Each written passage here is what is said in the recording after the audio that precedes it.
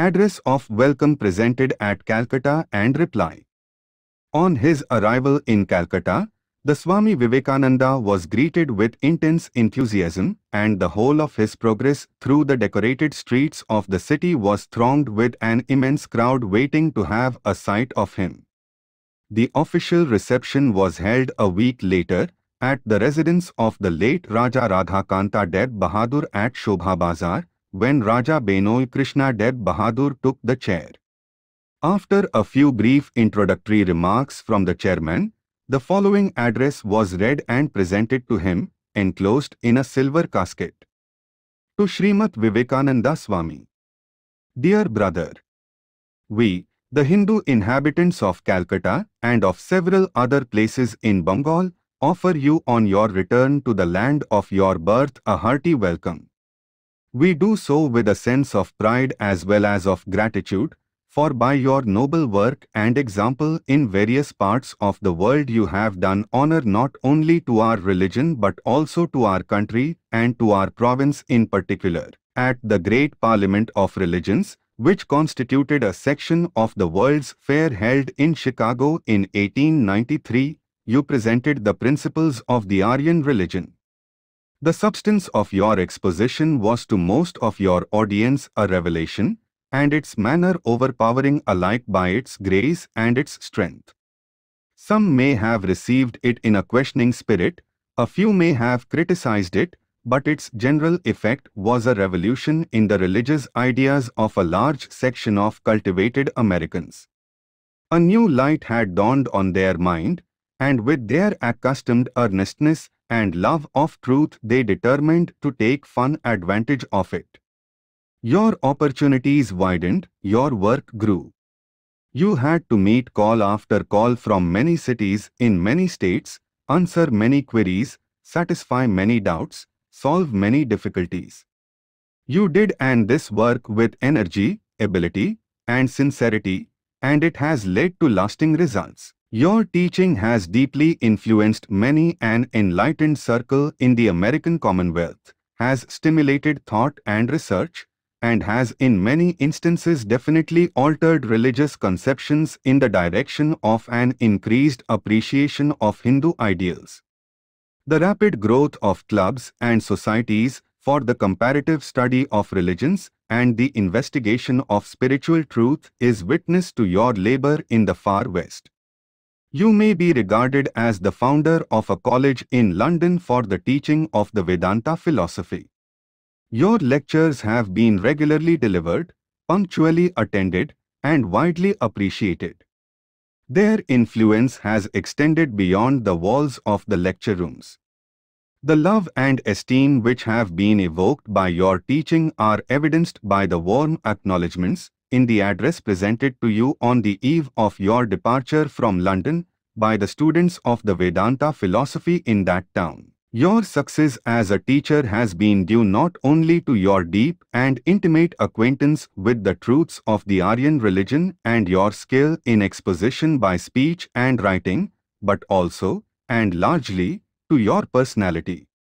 Your lectures, your essays, and your books have high merits, spiritual and literary, and they could not but produce their effect. But it has been heightened in a manner that defies expression by the example of your simple, sincere, self-denying life, your modesty, devotion, and earnestness. While acknowledging your services as a teacher of the sublime truths of our religion, we feel that we must render a tribute to the memory of your revered preceptor, Sri Ramakrishna Paramahamsa. To him we largely owe even you. With his rare magical insight he early discovered the heavenly spark in you and predicted for you a career which happily is now in course of realization. He it was that unsealed the vision, and the faculty divine with which God had blessed you, gave to your thoughts and aspirations the bent that was awaiting the holy touch, and aided your pursuits in the region of the unseen. His most precious legacy to posterity was yourself. Go on, noble soul, working steadily and valiantly in the path you have chosen. You have a world to conquer. You have to interpret and vindicate the religion of the Hindus to the ignorant, the skeptical, the willfully blind. You have begun the work in a spirit which commands our admiration, and have already achieved a success to which many lands bear witness. But a great deal yet remains to be done, and our own country, or rather we should say your own country, waits on you. The truths of the Hindu religion have to be expounded to large numbers of Hindus themselves. Brace yourself then for the grand exertion. We have confidence in you and in the righteousness of our cause. Our national religion seeks to win no material triumphs. Its purposes are spiritual, its weapon is a truth which is hidden away from material eyes and yields only to the reflective reason. Call on the world, and where necessary, on Hindus themselves, to open the inner eye, to transcend the senses, to read rightly the sacred books, to face the supreme reality, and realize their position and destiny as men. No one is better fitted than yourself to give the awakening or make the call, and we can only assure you of our hearty sympathy and loyal cooperation in that work which is apparently your mission ordained by heaven. We remain, dear brother, your loving friends and admirers. The Swami's reply was as follows. One wants to lose the individual in the universal, one renounces, flies off, and tries to cut himself off from all associations of the body of the past. One works hard to forget even that he is a man, yet, in the nears of his heart, there is a soft sound, one string vibrating, one whisper, which tells him, east or west, home is best.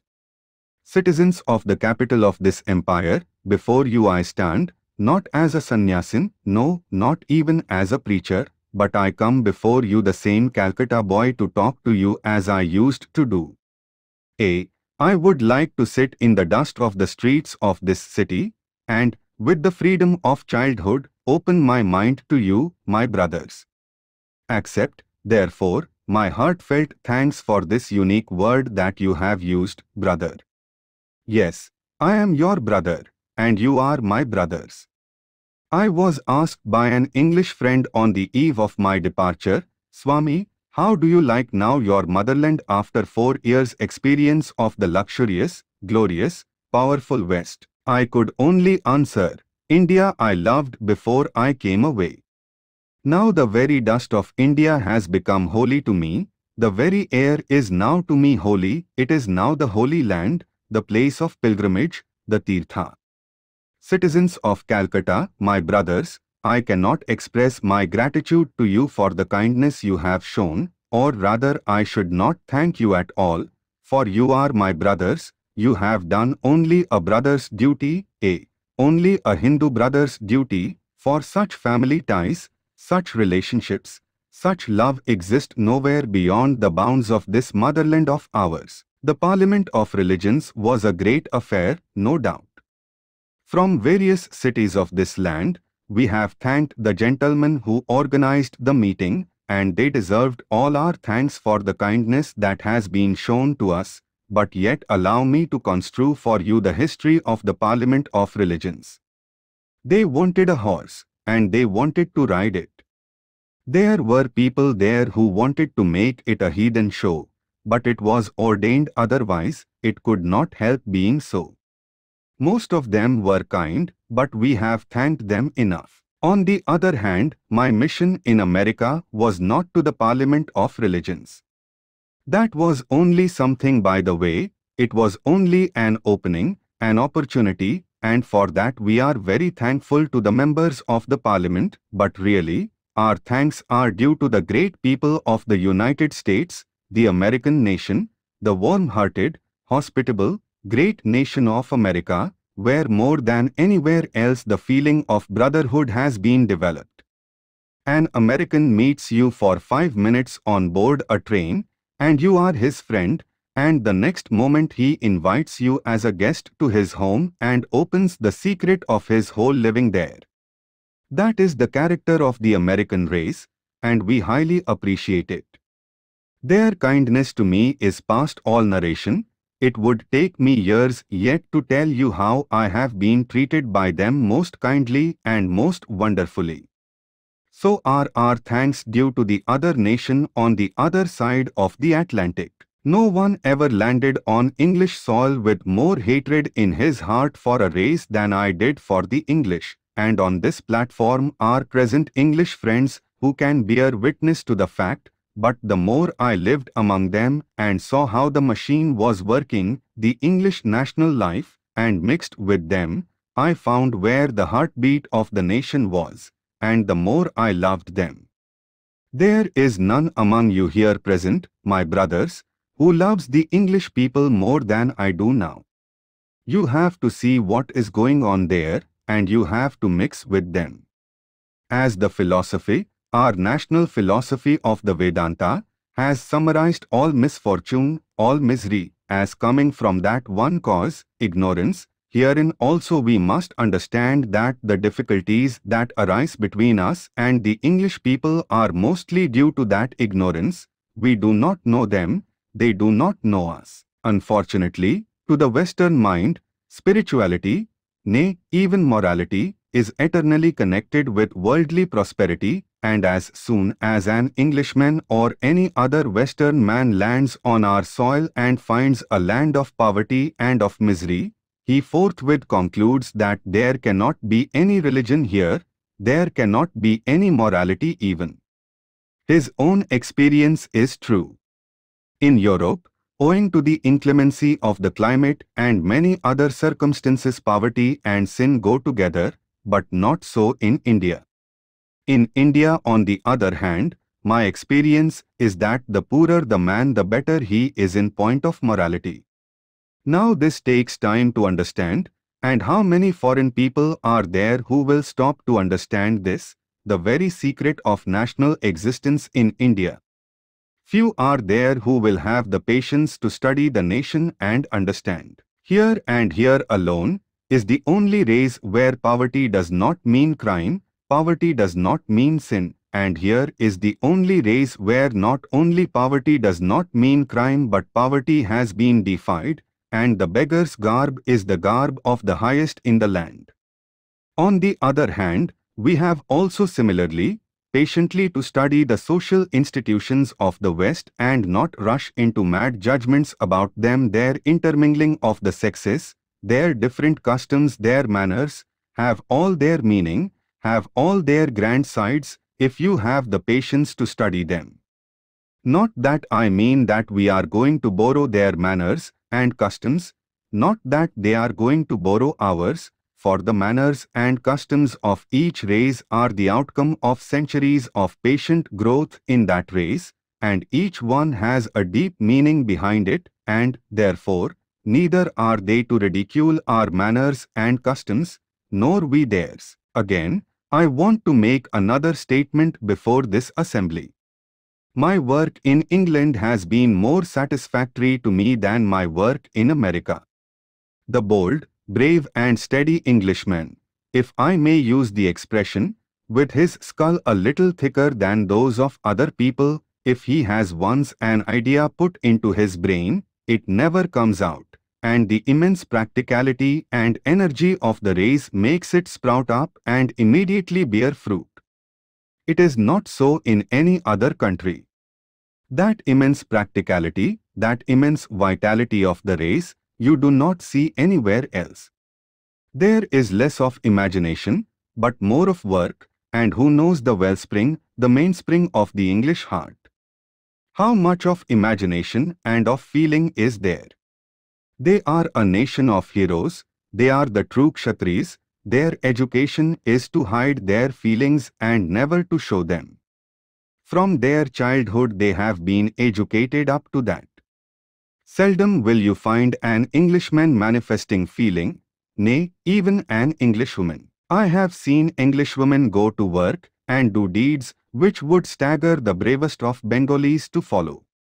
But with all this heroic superstructure, behind this covering of the fighter, there is a deep spring of feeling in the English heart. If you once know how to reach it, if you get there, if you have personal contact and mix with him, He will open his heart. He is your friend forever. He is your servant. Therefore, in my opinion, my work in England has been more satisfactory than anywhere else. I firmly believe that if I should die tomorrow, the work in England would not die, but would go on expanding all the time. Brothers, you have touched another chord in my heart, the deepest of all, and that is the mention of my teacher, my master, my hero, my ideal, my God in life, Sri Ramakrishna Paramahamsa. If there has been anything achieved by me, by thoughts, or words, or deeds, if from my lips has ever fallen one word that has helped anyone in the world, I lay no claim to it, it was his. But if there have been curses falling from my lips, if there has been hatred coming out of me, it is all mine and not his. All that has been weak has been mine, and all that has been life-giving, strengthening, pure, and holy, has been his inspiration, his words, and he himself. Yes, my friends, the world has yet to know that man. We read in the history of the world about prophets and their lives, and these come down to us through centuries of writings and workings by their disciples. Through thousands of years of chiseling and modeling, the lives of the great prophets of yore come down to us, and yet, in my opinion, not one stands so high in brilliance as that life which I saw with my own eyes, under whose shadow I have lived, at whose feet I have learnt everything, the life of Ramakrishna Paramahamsa. Friends, you all know the celebrated saying of the Gita. Whenever, O descendant of Bharata, there is decline of dharma and rise of adharma, then I body myself forth. For the protection of the good, for the destruction of the wicked, and for the establishment of dharma I come into being in every age. Along with this you have to understand one thing more. Such a thing is before us today. Before one of these tidal waves of spirituality comes, there are whirlpools of lesser manifestation all over society. One of these comes up, at first unknown, unperceived, and unthought of, assuming proportion, swallowing, as it were, and assimilating all the other little whirlpools, becoming immense, becoming a tidal wave, and falling upon society with a power which none can resist. Such is happening before us. If you have eyes, you will see it. If your heart is open, you will receive it. If you are truth seekers, you will find it. Blind indeed is the man who does not see the signs of the day. This boy born of poor Brahman parents, in an out-of-the-way village of which very few of you have even heard, is literally being worshipped in lands which have been fulminating against heathen worship for centuries. Whose power is it? Is it mine or yours? It is none else than the power which was manifested here as Ramakrishna Paramahamsa. For you and I, and sages and prophets, nay, even incarnations, the whole universe, are but manifestations of power more or less individualized, more or less concentrated.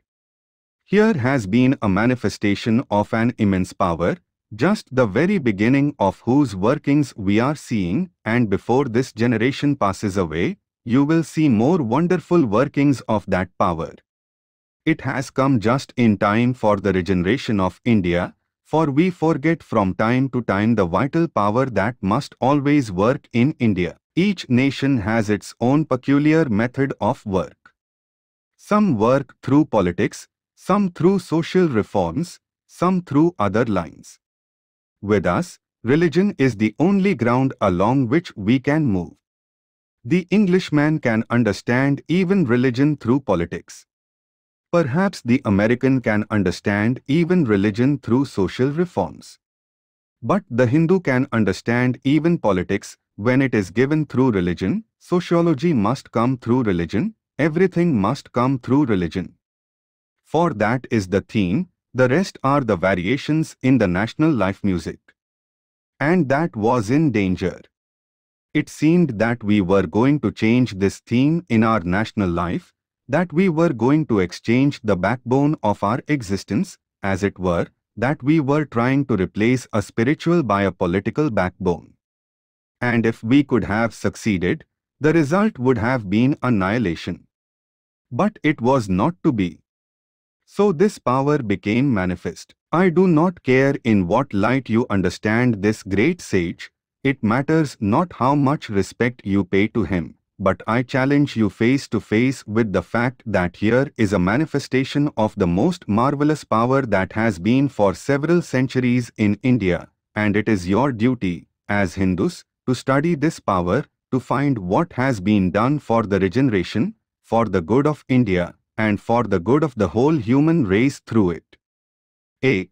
Long before ideas of universal religion and brotherly feeling between different sects were mooted and discussed in any country in the world, here, in sight of this city, had been living a man whose whole life was a parliament of religions as it should be. The highest ideal in our scriptures is the impersonal, and would to God every one of us here were high enough to realize that impersonal ideal, but as that cannot be, it is absolutely necessary for the vast majority of human beings to have a personal ideal, and no nation can rise, can become great, can work at all, without enthusiastically coming under the banner of one of these great ideals in life.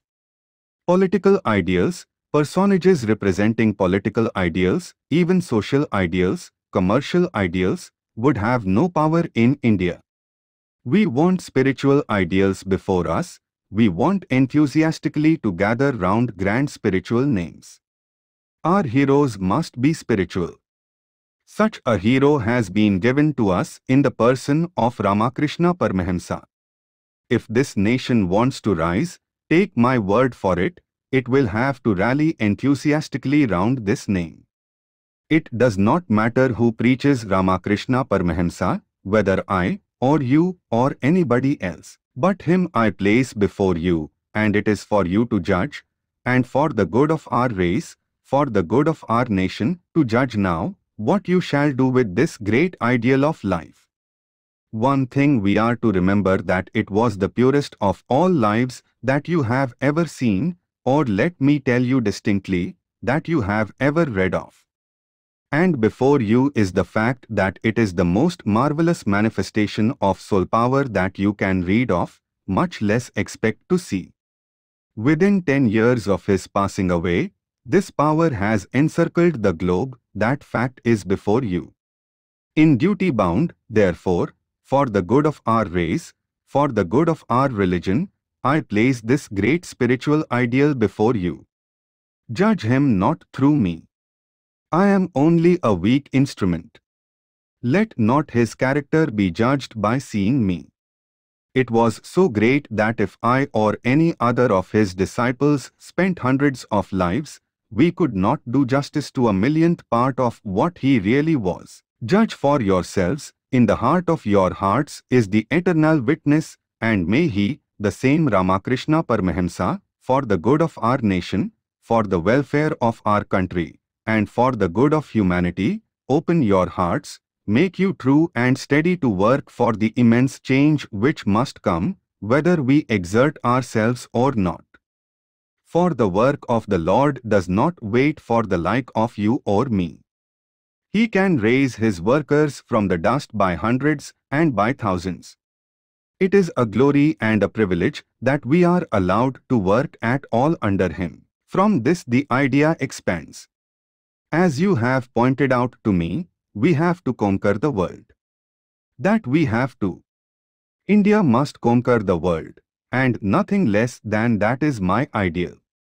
It may be very big, it may astonish many of you, but it is so. We must conquer the world or die. There is no other alternative. The sign of life is expansion. We must go out, expand, show life, or degrade, fester, and die. There is no other alternative. Take either of these, either live or die. Now, we all know about the petty jealousies and quarrels that we have in our country. Take my word, it is the same everywhere. The other nations with their political lives have foreign policies. When they find too much quarreling at home, they look for somebody abroad to quarrel with, and the quarrel at home stops. We have these quarrels without any foreign policy to stop them. This must be our eternal foreign policy, preaching the truths of our Shastras to the nations of the world. I ask you who are politically minded, do you require any other proof that this will unite us as a race? This very assembly is a sufficient witness. Secondly, apart from these selfish considerations, there are the unselfish, the noble, the living examples behind us. One of the great causes of India's misery and downfall has been that she narrowed herself, went into her shell as the oyster does, and refused to give her jewels and her treasures to the other races of mankind, refused to give the life-giving truths to thirsting nations outside the Aryan fold. That has been the one great cause, that we did not go out, that we did not compare notes with other nations, that has been the one great cause of our downfall. And every one of you knows that that little stir, the little life that you see in India, begins from the day when Raja Ram Mohan Roy broke through the walls of that exclusiveness. Since that day, history in India has taken another turn, and now it is growing with accelerated motion. If we have had little rivulets in the past, deluges are coming and none can resist them. Therefore we must go out, and the secret of life is to give and take. Are we to take always, to sit at the feet of the Westerners to learn everything, even religion? We can learn mechanism from them. We can learn many other things. But we have to teach them something, and that is our religion, that is our spirituality. For a complete civilization the world is waiting for the treasures to come out of India, waiting for the marvelous spiritual inheritance of the race, which, through decades of degradation and misery, the nation has still clutched to her breast. The world is waiting for that treasure. Little do you know how much of hunger and of thirst there is outside of India for these wonderful treasures of our forefathers. We talk here, we quarrel with each other, we laugh at and we ridicule everything sacred, till it has become almost a national vice to ridicule everything holy. Little do we understand the heart pangs of millions waiting outside the walls, stretching forth their hands for a little sip of that nectar which our forefathers have preserved in this land of India. Therefore we must go out, exchange our spirituality for anything they have to give us. For the marvels of the region of spirit we will exchange the marvels of the region of matter. We will not be students always, but teachers also. There cannot be friendship without equality, and there cannot be equality when one party is always the teacher and the other party sits always at his feet. If you want to become equal with the Englishman or the American, you will have to teach as well as to learn, and you have plenty yet to teach to the world for centuries to come. This has to be done. Fire and enthusiasm must be in our blood. We Bengalis have been credited with imagination, and I believe we have it. We have been ridiculed as an imaginative race, as men with a good deal of feeling. Let me tell you, my friends, intellect is great indeed, but it stops within certain bounds. It is through the heart, and the heart alone, that inspiration comes. It is through the feelings that the highest secrets are reached, and therefore it is the Bengali, the man of feeling, that has to do this work. Arise, awake and stop not till the desired end is reached. Young men of Calcutta, arise, awake, for the time is propitious. Already everything is opening out before us. Be bold and fear not. It is only in our scriptures that this adjective is given unto the Lord Abhi, Abhi. We have to become Abhi, fearless, and our task will be done. Arise, awake, for your country needs this tremendous sacrifice. It is the young men that will do it. The young, the energetic, the strong, the well-built, the intellectual, for them is the task. And we have hundreds and thousands of such young men in Calcutta. If, as you say, I have done something, remember that I was that good-for-nothing boy playing in the streets of Calcutta. If I have done so much, how much more will you do? Arise and awake, the world is calling upon you. In other parts of India, there is intellect, there is money, but enthusiasm is only in my motherland. That must come out, therefore arise, young men of Calcutta, with enthusiasm in your blood. This not that you are poor, that you have no friends. Whoever saw money make the man. It is man that always makes money. The whole world has been made by the energy of man, by the power of enthusiasm, by the power of faith. Those of you who have studied that most beautiful ale, the Upanishads, the Katha, will remember how the king was going to make a great sacrifice, and instead of giving away things that were of any worth, he was giving away cows and horses that were not of any use. And the book says that at that time Shraddha entered into the heart of his son Nachiketa. I would not translate this word Shraddha to you. It would be a mistake. It is a wonderful word to understand, and much depends on it. We will see how it works. For immediately we find Nachiketa telling himself, I am superior to many, I am inferior to few, but nowhere am I the last, I can also do something. And this boldness increased, and the boy wanted to solve the problem which was in his mind, the problem of death. The solution could only be got by going to the house of death, and the boy went. There he was, brave Nachiketa, waiting at the house of death for 3 days, and you know how he obtained what he desired. What we want is this Shraddha. Unfortunately, it has nearly vanished from India, and this is why we are in our present state. What makes the difference between man and man is the difference in this Shraddha and nothing else. What make one man great and another weak and low is this Shraddha. My master used to say, he who thinks himself weak will become weak, and that is true. This Shraddha must enter into you. Whatever of material power you see manifested by the Western races is the outcome of this Shraddha, because they believe in their muscles, and if you believe in your spirit, how much more will it work? Believe in that infinite soul, the infinite power, which, with consensus of opinion, your books and sages preach. That Atman which nothing can destroy, in it is infinite power only waiting to be called out.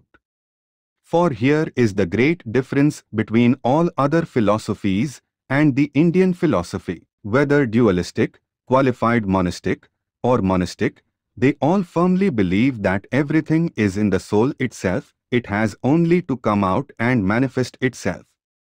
Therefore, this Shraddha is what I want, and what all of us here want, this faith in ourselves, and before you is the great task to get that faith. Give up the awful disease that is creeping into our national blood, that idea of ridiculing everything, that loss of seriousness. Give that up. Be strong and have this Shraddha, and everything else is bound to follow. I have done nothing as yet, you have to do the task. If I die tomorrow, the work will not die. I sincerely believe that there will be thousands coming up from the ranks to take up the work and carry it further and further, beyond all my most hopeful imagination ever painted. I have faith in my country, and especially in the youth of my country. The youth of Bengal have the greatest of all tasks that has ever been placed on the shoulders of young men. I have travelled for the last 10 years or so over the whole of India, and my conviction is that from the youth of Bengal will come the power which will raise India once more to her proper spiritual place. From the youth of Bengal, with this immense amount of feeling and enthusiasm in the blood, will come those heroes who will march from one corner of the earth to the other, preaching and teaching the eternal spiritual truths of our forefathers. And this is the great work before you. Therefore, let me conclude by reminding you once more, arise, awake and stop not till the desired end is reached. Be not afraid, for all great power, throughout the history of humanity, has been with he people. From out of their ranks have come all the greatest geniuses of the world, and history can only repeat itself. Be not afraid of anything. You will do marvelous work. The moment you fear, you are nobody. It is fear that is the great cause of misery in the world. It is fear that is the greatest of all superstitions. It is fear that is the cause of our woes, and it is fearlessness that brings heaven even in a moment. Therefore, arise, awake, and stop not till the goal is reached. Gentlemen, allow me to thank you once more for all the kindness that I have received at your hands. It is my wish, my intense, sincere wish, to be even of the least service to the world, and above all to my own country and countrymen.